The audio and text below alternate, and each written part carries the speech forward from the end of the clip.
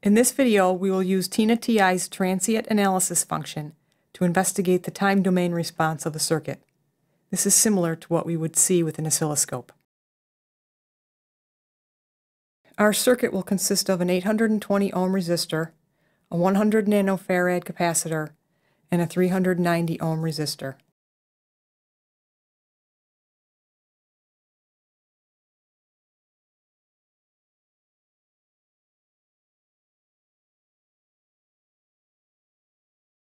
If you're not familiar with Tina TI's schematic capture procedure, please review the video covering introductory DC simulations for details.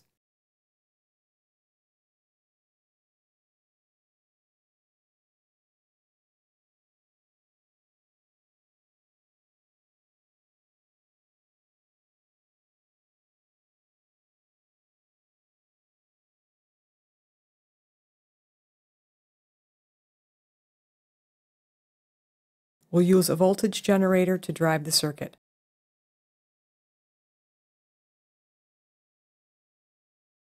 We'll set it to a sine wave at 1 kHz. We'll also set the amplitude to 1 volt peak.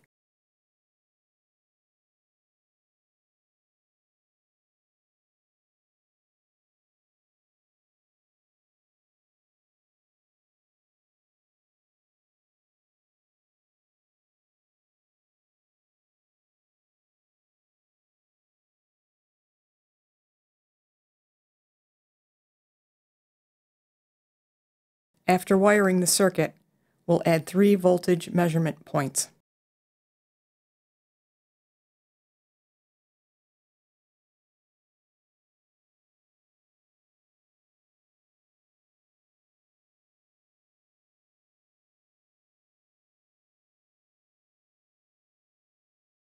We'll label these A, B, and C.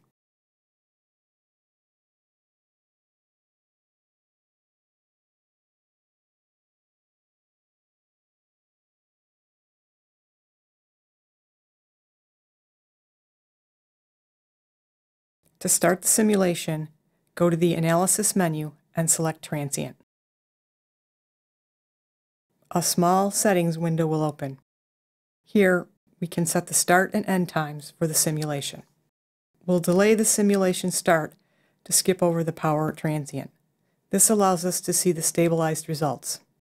Set the start time to 1 millisecond and the end time to 3 milliseconds.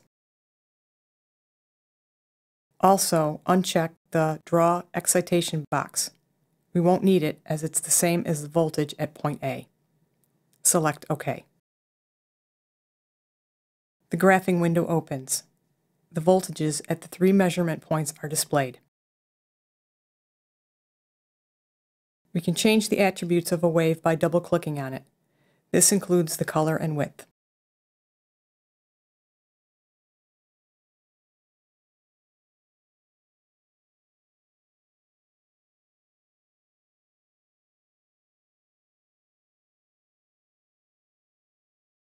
The time axis and voltage axis may be customized by double-clicking on them.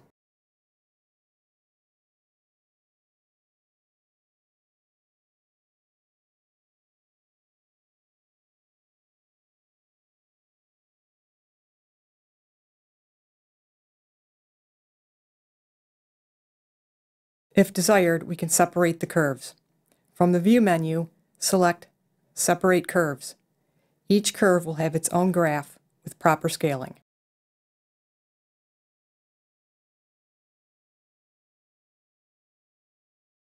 Other customizations are available through the View menu.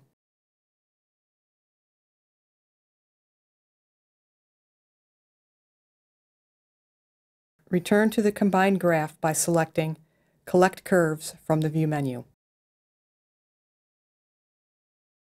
From the toolbar, select the legend icon, and then click a convenient location for it.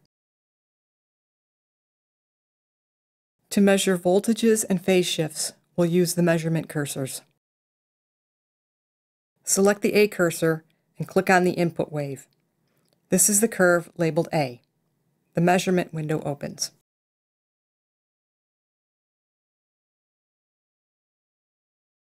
By moving the cursor, we can determine the voltage at specific times.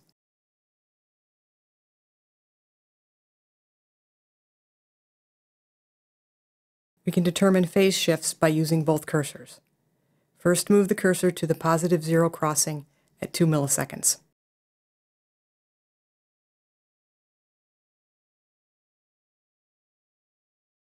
Now select the B cursor and click on the small wave labeled C.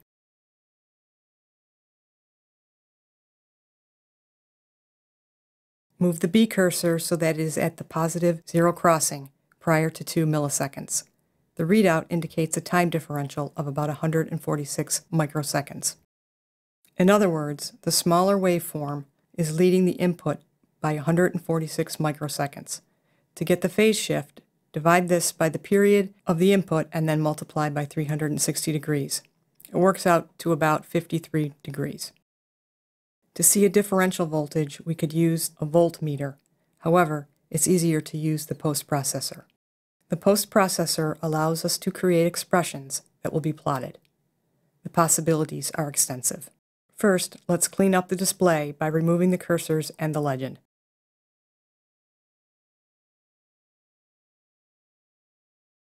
Select the post-processor from the toolbar. Its settings window opens.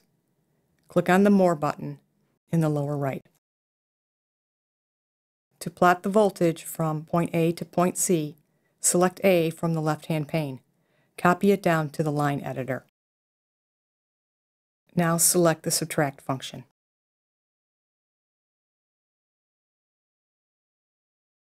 Finally, select and copy C from the left-hand pane.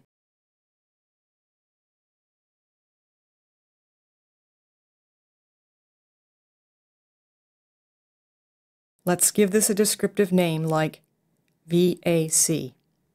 Select to create and then OK.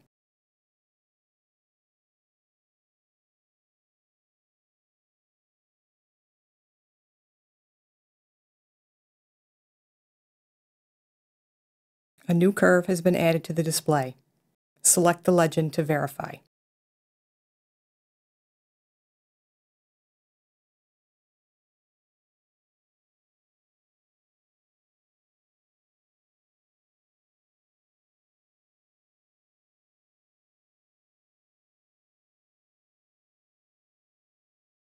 The new curve can be customized and also measured with the cursors, as desired.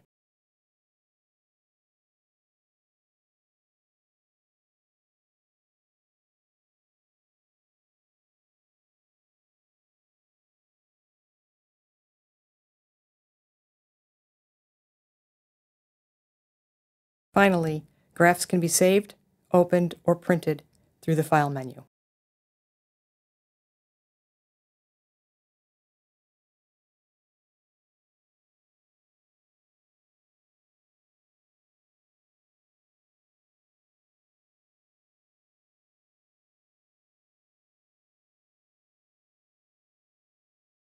And with that, we conclude our introduction to TINA TI's transient analysis function. Thanks for watching.